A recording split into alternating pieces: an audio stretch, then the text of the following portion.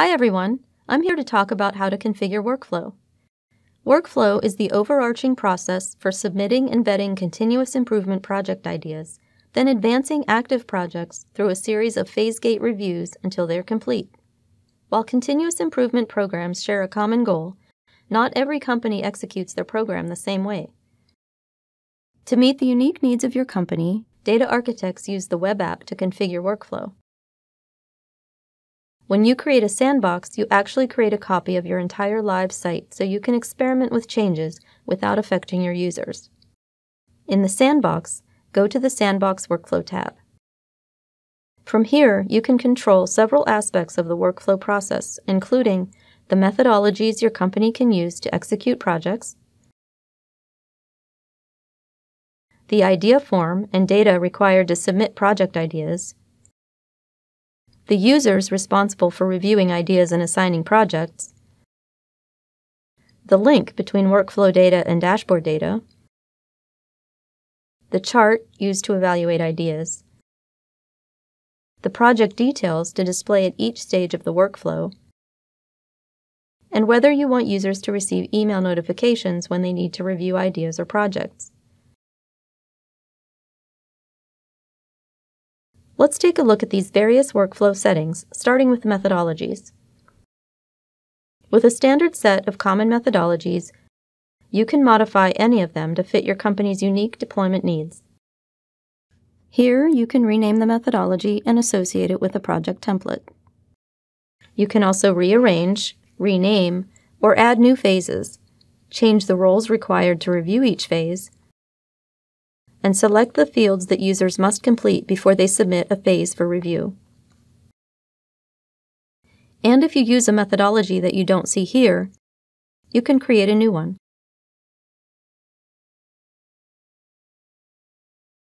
The idea form is what users fill out to submit an idea. When submitted, it triggers the workflow process. You can edit this form in the desktop app, or you can select any form you like as long as it's a management form. Just as you can add required fields to the individual phases of a methodology, you can also add required fields to the idea and hopper stages. You can decide which fields users must complete before they can submit an idea, or which fields must be complete before a steering committee member can start a project. After you select the fields to display, it's a good idea to indicate that they are required fields on the form. This makes it easier for users to see this important information at a glance.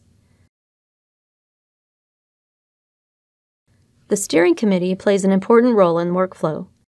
The steering committee is the group of users selected to review every idea to determine which ones will make good projects.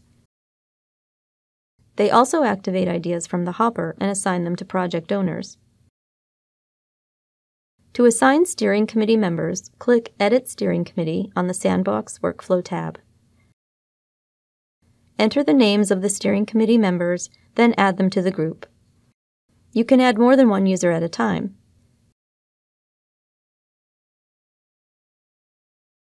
The hopper is where the steering committee goes to review ideas. You can edit the hopper chart to make it easier for the steering committee to evaluate and prioritize ideas. First, you can choose the number of variables the steering committee should consider when evaluating ideas. Then, you can choose what you want those variables to be. It's best to make these variables required fields in the idea form so that users are sure to enter the criteria the steering committee will use to evaluate their ideas. Next, decide if you want to include a grouping variable on the chart. Finally, assign reference lines and save your changes. You can check your changes by going to the hopper in the sandbox.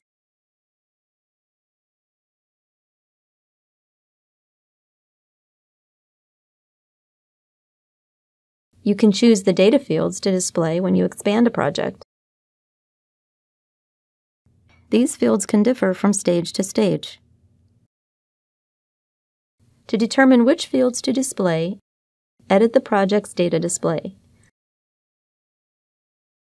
Then, choose the fields that are critical to your deployment.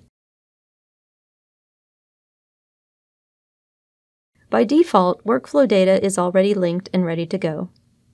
Typically, you only need to link workflow data when you change or add data that impacts the workflow. For example, your company wants to add a final audit phase to the DMAIC methodology. First, you'll want to add a new phase to the DMAIC methodology. You can also select which user roles you want to review the new phase and whether that phase has any required data fields. Next, you'll want to go to the Templates tab in the sandbox and open the DMAIC project template. There, you can add the new phase to the roadmap and save the template. Next, go to the Data Fields tab in the sandbox and edit the current phase field to reflect the newly added phase. Finally, return to the Sandbox Workflow tab and click Link Workflow Data. Link the new phase of the workflow methodology to the associated list field value. Now, when the DMAIC projects are in the new audit phase, the current phase field will accurately reflect the status on the dashboard and in Forms. Email notifications maximize the efficiency of the workflow process. When notifications are on, anyone who needs to take action is notified via email. After you're done configuring workflow, you'll want to publish your changes. But before you do, be sure to review your changes in the sandbox to make sure everything appears and works as expected. Then, publish the changes.